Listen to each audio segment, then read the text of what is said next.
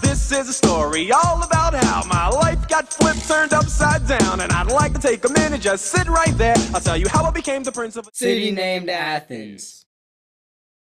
One day, when Theseus' mother was pregnant with him, she was talking to his father Aegeus about what they were going to do when he was born. Since Aegeus was the king of Athens, he had to go back and be king. So before he left a sword behind a big boulder so that way Theseus could get it when he was old enough, big enough, and strong enough.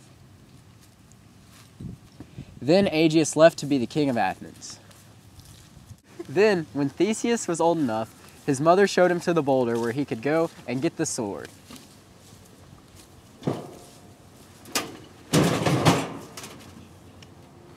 And then, after he got the sword, he decided he would go and find his father. He could either go by sea or land, but sea was too easy and he wanted to be the greatest hero ever, so he went by land. On Theseus' journey to Athens, multiple bandits tried to mug him.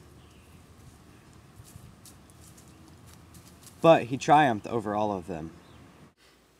When Theseus came to Athens, his huge popularity threatened the king, Aegeus, because he thought Theseus was going to overthrow him. So he invited Theseus to come to dinner to him in an attempt to poison him and kill him so that way he would no longer feel threatened.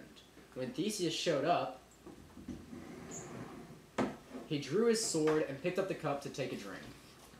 And then Aegeus quickly stopped him from taking a sip because he recognized the sword and knew that Theseus was his son. So he invited him to sit down and they talked and reminisced. Previously, before Theseus arrived in Athens, his father, Aegeus, had gotten in an argument with the king of another country because he had essentially killed his son. Eventually, they came to an agreement that said every few years, Aegeus had to send some of his citizens to go die by the Minotaur. Theseus volunteered to be one of the sacrifices for the Minotaur. He planned to try to kill it himself. As Theseus began his venture down into the labyrinth, he slowly walked into the dark, creepy maze. He was searching for the Minotaur when suddenly he found it sleeping on the ground. He went and beat it with his bare hands, and after a long struggle, it died. He had laid a string down on the ground so that way he could find his way back after he had found the Minotaur. He had gotten this string with help from King Minos' daughter, who had fallen madly in love with Theseus, but who would later die on their journey home. Theseus made a really big mistake. He promised his father that he would sail a white flag whenever he returned home from killing the Minotaur, but he forgot and he accidentally sailed a black flag, and his father saw this and went into a deep depression because he thought that his son had died.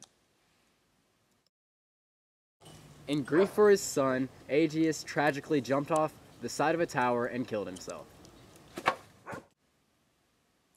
Theseus had heard about his father, and he resigned from royal power. Now he was only the commander-in-chief of the military. Eventually, after many other minor adventures and struggles with Phaedra, Theseus died because Achilles killed him.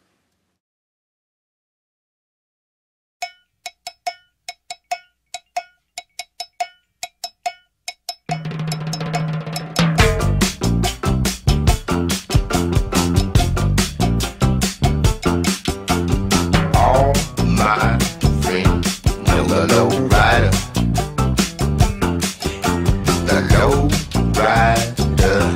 is a little higher.